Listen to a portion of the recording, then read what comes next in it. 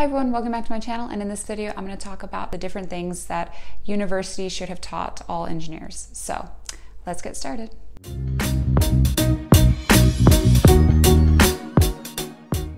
Alright, so I just wanted to go over basically from my own experience and what I've also seen as I've been working full-time. I've been working full-time for almost a year now, but since then I've also learned so much about computer engineering and just engineering in general. So these are just some things that I've noticed that I really think engineers should have learned during their undergraduate degree. The first thing is all engineering students, or at least computer and electrical engineering students, should be taking communication courses, or at least one communication course.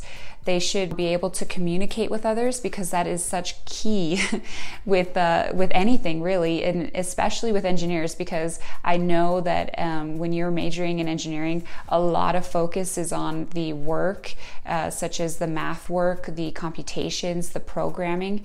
A lot of emphasis is focused on, the engineering part, which makes sense. You're a computer engineer, you're an electrical engineer, but you also got to take into account the communications part, the behavioral part, psychology. You got to be able to communicate with others around you because you're working with others. You're working in a group, or at the very least, you have a manager who's there to guide you and make sure that you're progressing and doing well in your work and showing results. So all of that involves human interaction. When I started working full time, I realized that a lot of the time, we go into these meetings and we have to explain something that we're working on, or we have to explain a particular software that we're programming, or give a presentation on the results that we found. And all of that involves being able to communicate what exactly you're doing. So you got to know what you're doing and also be able to, put it to words so that other people understand what you're saying and help each other out if we are struggling with anything. With all of that being said, it's very important to take a communications class. So if there's an elective that you can take as an undergraduate student, I would highly suggest taking a communications course because you will be using that. But that's the first thing. The second thing is universities should require engineers, or at the very least suggest to engineers and encourage engineers to take public speaking courses. You will need to present that information either in a, even if it's in a PowerPoint, you'll still have to get up there, or even if you're working remotely, you'll still have to go online and explain everything to these people. And so all of that involves being able to have that courage and being able to be comfortable in that environment to actually give the right information and to be able to answer questions when people have them, know what you're talking about beforehand, be prepared for these presentations, know what to be prepared for. You have to know who you're talking to.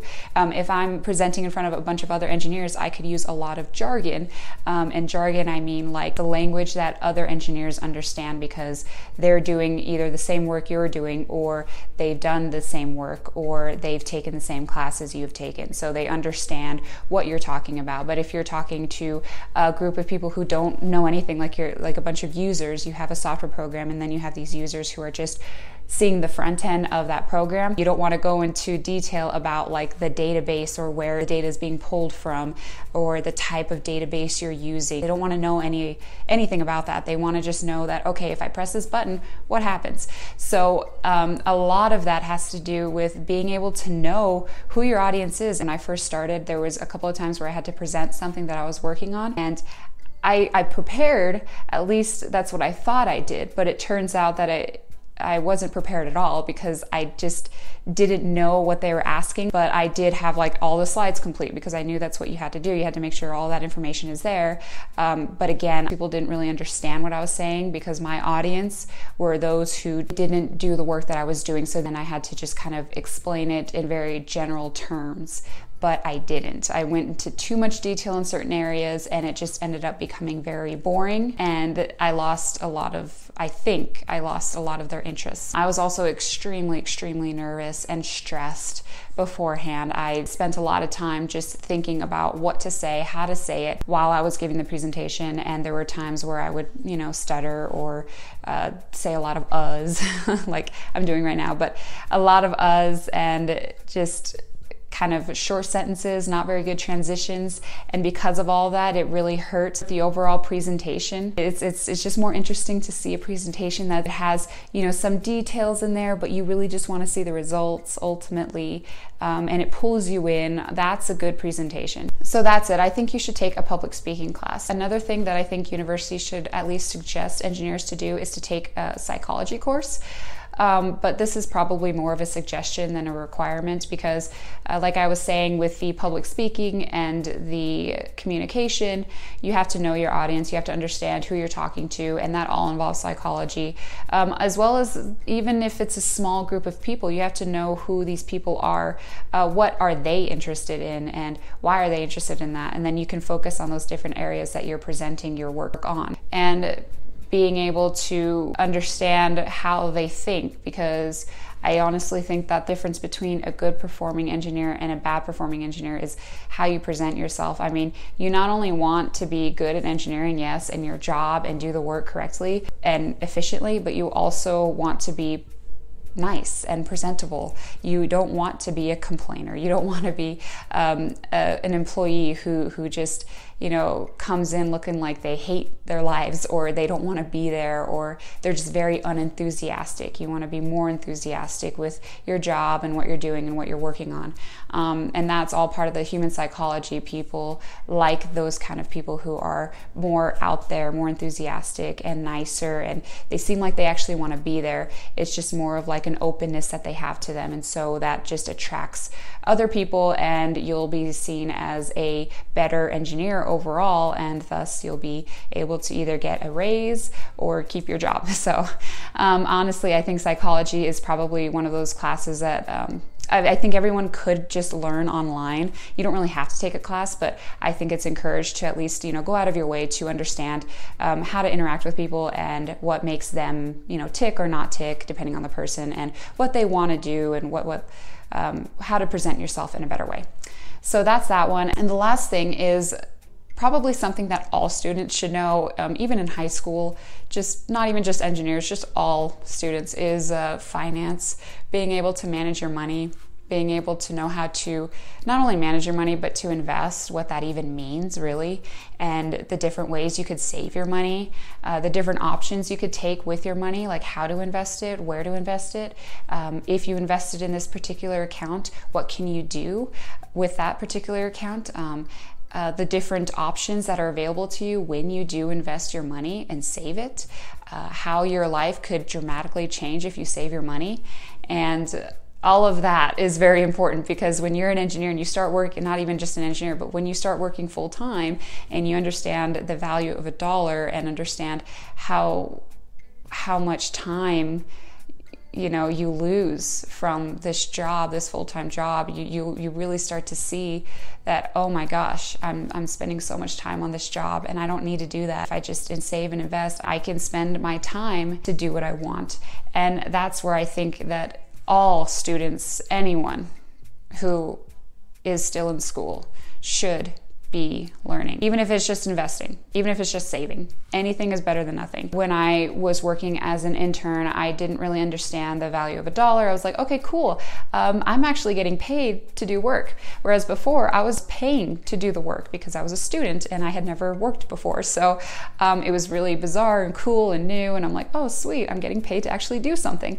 It's not the other way around. That was nice at first, but then I realized as I started to actually work full time, I realized how much time was being taken away from me. I'm like, okay, this is not worth that money. Doing all this work is not worth that money. Even as a college student or a high school student, I did not spend not only 40 hours on doing the homework, but also like another 20 hours just getting ready for that next week. It was a huge wake-up call for me, and I really came to terms with the fact that I am spending basically my whole life on this job.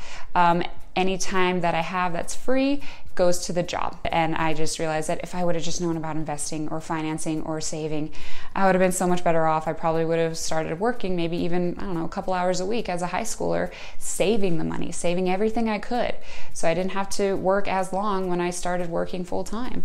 But that's what I mean. So if I would have known that, I probably would have started sooner, but I didn't. So it just appalls me that universities, even high schools, and middle schools, they don't even address that topic. They don't even have it as an elective, I think. I think the only time is maybe senior year of high school is where you actually have the option of taking a finance course. So it's just ridiculous, honestly. A lot of headache and anxiety and stress could be prevented if everyone knew how to manage their money, how to save it, and how to invest it. So I think that that's a very, very important class, and that should be a requirement for everyone. That is basically a short list on the things that I've noticed since becoming a full-time engineer that universities should teach undergraduate engineering students, and it should be a requirement for them. I don't know if this will ever actually happen. It probably won't, because the courses are just rigorous, and a lot of the times engineers need to learn, the engineering material. But if you're a engineering student right now and you're whatever grade you're in, freshman, sophomore, junior, senior, and you have the option of taking an elective, I think you should either take an elective in communications, public speaking, or personal finance. All of those, I think, are very, very important. And then the psychology one, I would just kind of, like I said, recommend just be aware of human interactions and maybe do some Google searches on psychology and kind of learn information online that way, because I think there's a lot of information about psychology that you could just Google and you don't need to take a class on that. But those three, I think, are very, very important. And I think those are the courses that you should take if you have the option of taking an elective. If you don't, Google. Find as much information as you can online, and make sure it's legitimate information. Make sure it's coming from a legitimate source. So with that being said, I hope you guys all do well, and just be aware that you may not be doing a lot of presentation or talking as a student, but when you're an engineer, expect to do a lot of presentations and have PowerPoint slides and being able to communicate what you're working on and everything like that. That's very, very important. So yeah, I hope you guys liked this video, and if you guys found it helpful and useful, please like, subscribe, and if there's anything else that you want me to go over about this, then please also let me know in the comment section down below, and thanks for watching. Bye.